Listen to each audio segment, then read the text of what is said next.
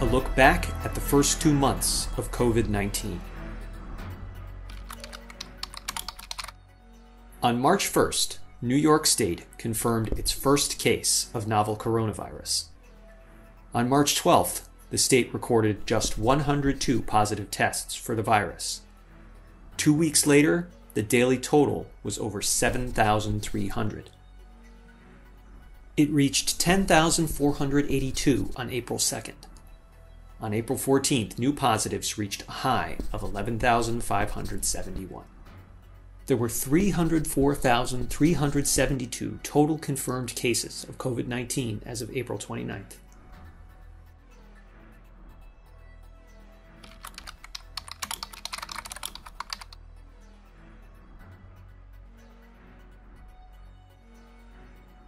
Net new hospitalizations began climbing in March and reached 637 on March 21st. On April 2nd, net new hospitalizations reached their peak of 1,427. The one-day high for net new intubations was 351 on April 3rd. It spent a week near 300 before a sharp drop to 132 on April 5th. April 13th was the first day during the crisis that the change in intubations and hospitalizations were both negative. It meant more people were being discharged than admitted, and fewer people were going on ventilators.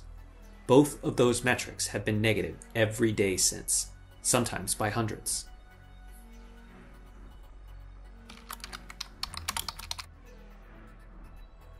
On March 19th, 1,042 people were hospitalized in the state due to the coronavirus. It was the first time in the crisis that figure was over 1,000. Just 2 weeks later, the total was 14,810. At its worst, over 18,000 people were hospitalized due to the virus in the state for 8 days straight. But it's clear looking back, that period is also when things began to turn. Hospitalizations fell below 18,000 on April 15th and began a steady decline. The total number of hospitalizations was down to 11,598 as of April 29th.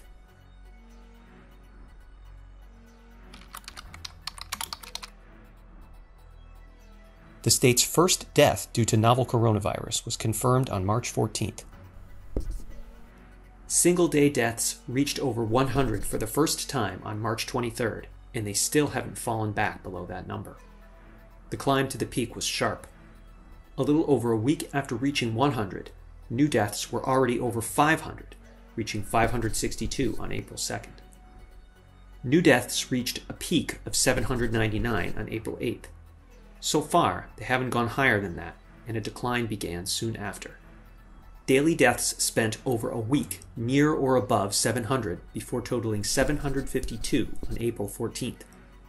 They began dropping steadily and dipped below 400 on April 25th. The statewide death toll was 18,321 as of April 29th.